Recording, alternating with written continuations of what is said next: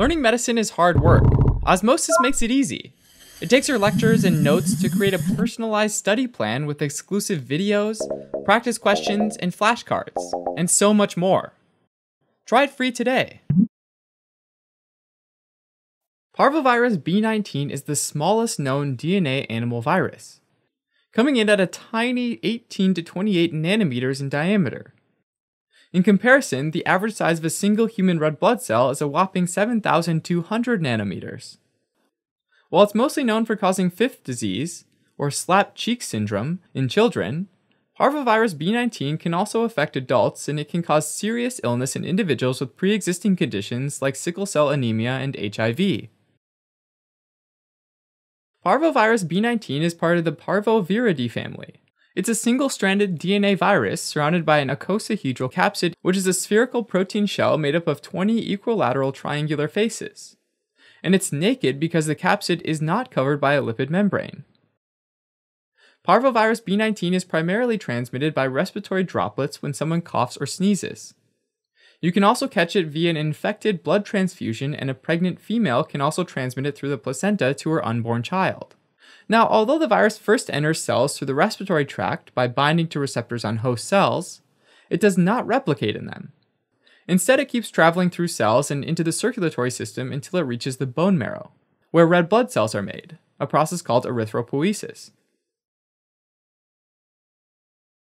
Once there, Parvovirus B19 uses receptor-mediated endocytosis to enter erythroid progenitor cells, also called PROERYTHROBLASTs, the early cells that eventually become red blood cells.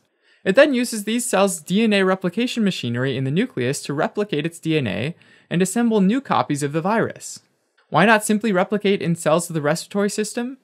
Well, it turns out that Parvovirus B19 needs two things. It prefers to bind to a specific receptor, the P antigen, which is found in large numbers on proerythroblast cell membranes, and it needs cells that pass through the S phase of the cell cycle, which is the phase where cell DNA is replicated. Since the body is constantly producing new red blood cells, there are always proerythroblasts going through the S phase at any given time. As the virus replicates and matures, it produces a protein called non-structural protein 1, or NS1, which is toxic to human cells and causes apoptosis, or cell death. This means that erythropoiesis breaks down, and fewer new red blood cells go into circulation as a result of Parvovirus B19 infection. But thankfully, this is only temporary. When the cell dies, it bursts open, releasing copies of the virus into the blood, also called viremia. Our immune system detects the virus and starts producing specific immunoglobulin M and immunoglobulin G antibodies to fight the infection by forming immune complexes with the Parvovirus B19 antigen. For individuals with a functioning immune system, this typically happens between 10 and 14 days after first becoming infected with the virus. Parvovirus B19 is most common in young children and those who live or work with them, like parents, siblings, and daycare workers. Fetuses are at risk of Parvovirus B19 if their pregnant mother has never had the virus in the past.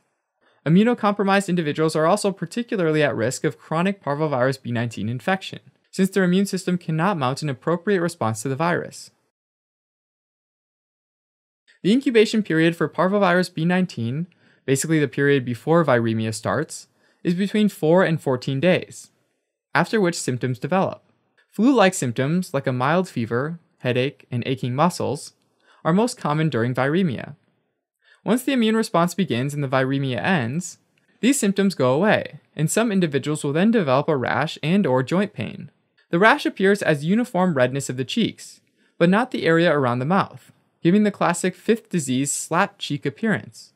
A lace-like rash might also appear on the trunk and the limbs. Joint pain and inflammation, or arthralgia and arthritis, linked to Parvovirus B19 infection usually affects the small joints of the hands, wrists, feet, and knees, and are often symmetrical, meaning that the same joints on both sides of the body will be affected. Children tend to get the rash, whereas adults are more likely to develop joint pain, but it's not exclusive to either group. There are a few complications caused by Parvovirus B19 infection. The decreased red blood cell production can cause transient aplastic crisis in individuals who have underlying conditions like sickle cell anemia, hereditary spherocytosis, and thalassemia. Because they already have fewer red blood cells, the breakdown of erythropoiesis results in severe anemia, with symptoms like pale skin, fatigue, and weakness. Parvovirus B19 in a pregnant female can cause anemia in her fetus. Because there are fewer red blood cells to carry oxygen, the heart will pump a larger volume of blood to give the growing fetus all the oxygen it needs. This raises the pressure inside blood vessels, and fluid can start to leak out of the capillaries as a result. This can result in hydrops fetalis, or the abnormal accumulation of fluid in soft tissues. Fetal anemia is also linked to fetal loss, particularly if the parvovirus B19 infection is in the first half of the pregnancy.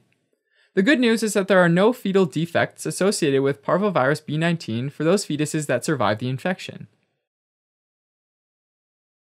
Lastly, immunocompromised individuals, like organ transplant recipients and people with HIV, can develop a serious complication from parvovirus B19 called pure red blood cell aplasia.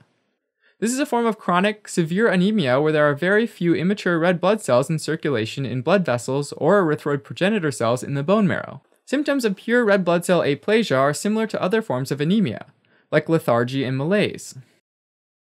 Parvovirus B19 infection is usually diagnosed by clinical examination. Blood tests looking for antibodies to the virus, specifically immunoglobulin M and immunoglobulin G, are reserved for atypical presentations of the virus and for pregnant individuals. Another option is polymerase chain reaction, or PCR, which looks for viral DNA. It's the preferred diagnostic method of parvovirus B19 infection in immunocompromised individuals, who typically do not have high IgM or IgG levels in response to an infection. PCR can also be used on amniotic fluid to diagnose infection in a fetus. When it comes to treatment for parvovirus B19 infection, it varies based on the symptoms. Fifth disease is usually mild and gets better on its own, while a transient aplastic crisis often requires transfusion of blood products. Arthralgia and arthritis are treated with NSAIDs and usually resolve on their own. Chronic infections in immunocompromised individuals are treated with immune globulin intravenous therapy, or IVIG, which involves giving antibodies, mostly immunoglobulin G, taken from donor blood plasma. Severe anemia in a fetus between 18 and 35 weeks of gestation can be treated with an intrauterine blood transfusion. Before 18 weeks, the procedure is too difficult technically. After 35 weeks, risks of transfusion are high compared to simply delivering the baby. Finally, there's no vaccine for parvovirus B19. Preventative measures include proper hand washing with antiseptic soap and water, and sanitizing surfaces that would have come into contact with respiratory droplets, since the virus can survive on surfaces. Alright, as a quick recap. Parvovirus B19 is a single-stranded DNA virus of the Parvoviridae family. It infects and replicates in erythroid progenitor cells in the bone marrow. Viral replication results in apoptosis of infected cells. It's transmitted by respiratory droplets. Flu-like symptoms are common during the viremia phase of the infection, followed by a slapped cheek rash and/or joint pain. Children are more likely to show the rash, and adults tend to have the joint pain. Parvovirus B19 can cause transient aplastic crisis in individuals with underlying hemolytic disorders, fetal loss and hydrops fetalis in pregnancy, and pure red blood cell aplasia in immunocompromised individuals.